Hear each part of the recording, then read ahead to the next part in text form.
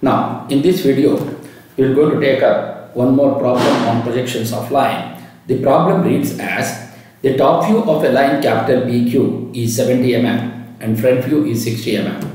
The end capital Q is nearer to both HP and VP than the end P, and 15 mm above HP and 20 mm in front of VP.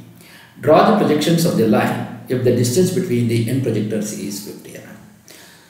So this is the problem. How to solve this? Let us see. So here he has given the front view and top view, and one end of the line is given. The important thing what you need to do is NQ is nearer to both HP and then nearer to HP and VP than the NP. That means Q is nearer to and P is away from VP and HP. And he is also given the distance between the end projectors. So it's quite a simple problem. Let's see how it will going to be considered. So here, this is the first thing. The end capital Q. So because NQ is nearer to both HP and VP, so the P should be away from HP and also away from VP. So NQ is 15 mm above HP. So which is the 15 mm above HP? So that is from this point to here. This is the 15 mm above HP. When you look from the front view, that image will going to fall on the vertical plane. So you mark that point as Q dash, which is 15 mm above HP. And similarly, when you look from the top view, you can see the distance in front of VP, which is 20 mm. So which is the distance? That distance is this point. From this point to here is the distance. When you look from that top view, that image will going to fall on the horizontal plane. You mark this point as small q, and here it is capital Q. So you got this point. Then the next point what you need to do is, I want to find the distance between the end projectors. He has given the distance between the end projectors in front view and also in the top view. When you look from the front view, the distance between the end projectors, that Q dash and Q, will going to be 50 mm with respect to this vertical line, and you draw one more vertical line here. Similarly, with respect to the top view also, from this line you measure 50 mm and draw a vertical line here. And he says, the front view is 60 mm. So front view, that means the image will going to be on the vertical plane. From Q dash, you measure a distance of 60 and cut an arc. So on this end projector line, so you got P dash, so now we got the locus of Q. Similarly, on this end projector line with Q as center, take the radius of 70, cut an arc, so you're going to get P, so you got the locus of P. When you project these two, you can see you got the line in space. So this is the line what we are talking about in space, where this front view line will going to be directly onto this P dash, and when you look from the top view, this top view line will going to be P on this line here. So this is the locus of locus of P in the top view, and this is the locus of P in the front view. So this is how you will be able to get the actual position of the line which is in space now. So how to get this on the drawing? So first we are going to draw the XY line, and you mark VP and HP. So from XY line you measure 15 mm above HP, that is this distance that will be seen in the vertical plane. This vertical plane is above XY line. So from this point you measure 15 mm and draw a horizontal line. Similarly, from the same point, you measure the distance of in front of VP. Where is that in front of VP? It is on HP. So when HP is rotated, HP will come down. So from here you measure 20 mm and draw a horizontal line. Consider any point and draw a vertical line or vertical projector, and you mark this point as Q dash and capital Q, and you mark this point as Q, as small q and capital Q here.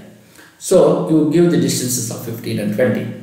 Then he says the distance between the end projectors in the front view is 50 mm and the distance between the end projectors in the top view also 50 mm, because the distance between the end projectors is seen in both in the vertical plane and as well as in the horizontal plane.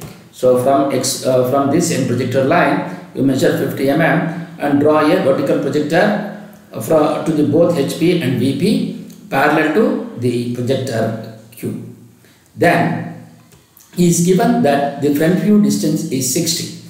So what is the front view? The front view point should lie on this end projector line. So from Q dash you measure a distance of 60, cut an arc on this vertical projector, you mark this point as P dash, then join Q dash P dash with a dark line. So now you got the locus of Q in the locus of P here. It's not Q, it is the locus of P in the front view. And here again from Q you measure a distance of 70 and cut an arc on this end projector line, so that you are going to get small p, and this will going to be the locus of P in the top view.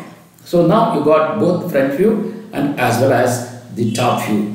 So now what I need to do, I need to find out the true length. So to find the true length, what I should do now? So you have the line in space, that is QP. So with Q as center, taking the radius of PQ, you draw an arc. Why? Because I want to find out the true length in HP. That means the line has to be parallel to HP. So Q is above HP by 15 mm. So this P is above HP by this distance now. I don't know what is the exact distance, but you are going to get this point. So with Q as center, taking the radius of PQ, you rotate the P till what? Till P will going to become above HP by 15 mm. So that is what we have done here. So that QP1 will going to be parallel to HP.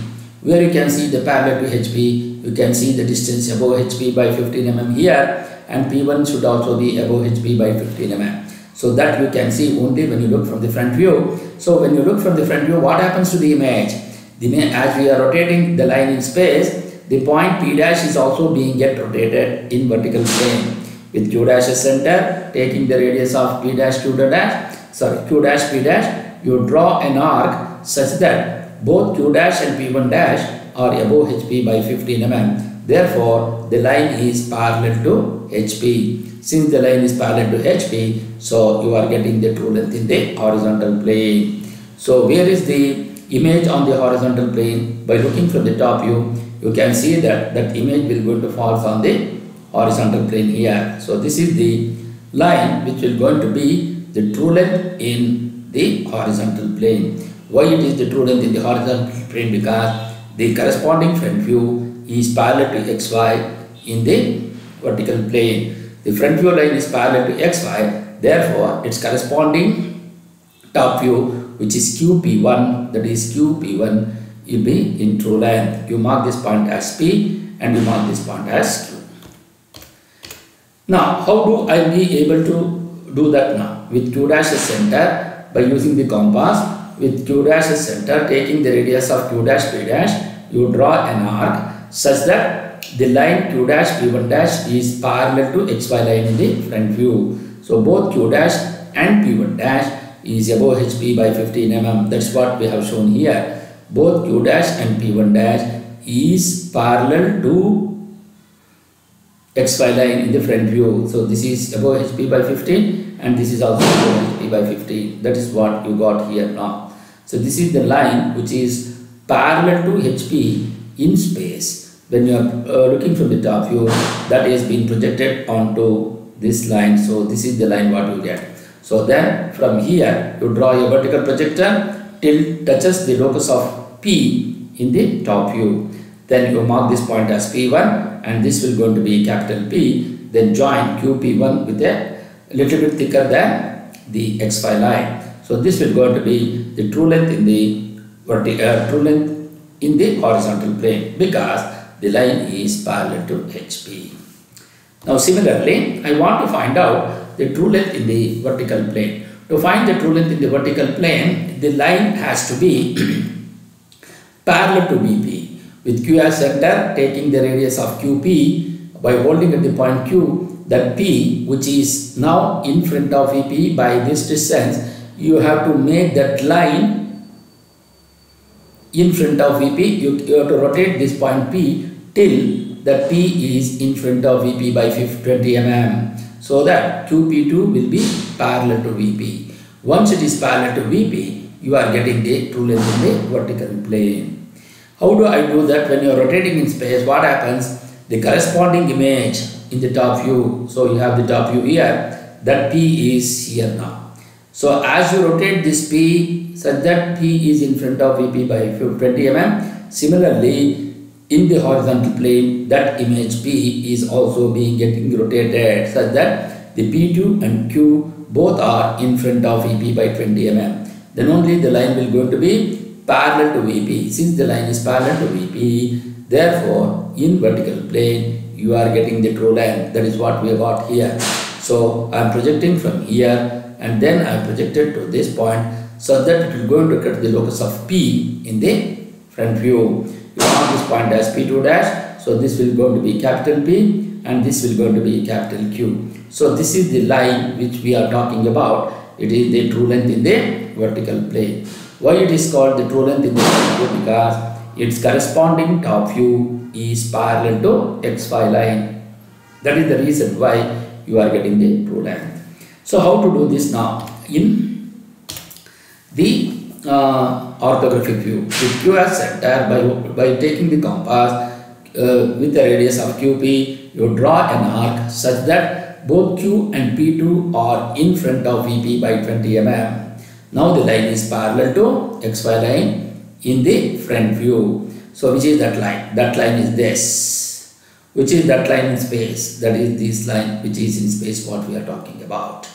So once the line is parallel to VP, so by looking from the front view, that line will be the true length in the vertical plane. So that is what. So from here you draw a vertical projector till it touches the locus of P in the front view. Then mark this point as P2 dash and join Q dash P2 dash with little bit thicker than the XY line. And you mark this point as capital P because the top view line is parallel to XY. So therefore in the front view you will be getting the true length. So this will going to be the locus of P, not the Q. And here also you have got the locus of P, it's not the Q. So this is how you will be able to solve this particular problem manually, and also you can be able to analyze it. So how do I know that my problem is right? Both P dash and P will going to lie on the same plane. And the other thing is, this is the front view line, that is P dash Q dash, because the top view is inclined. You know this is the top view because the front view line is inclined. You know that the true length in the front view because its corresponding top view. What is the corresponding top view? The front view line of true length is Q dash P2 dash. The corresponding top view will be QP2. It is parallel to XY. Similarly, you know this true length in the top view because its corresponding front view Q dash P2 dash is you know this is the true length in the horizontal plane, that is in the top view it is in the true length because its corresponding front view Q dash P1 dash is parallel to XY. So this is how you will be able to analyze the drawing and also solve by using the manual sketch. Thank you.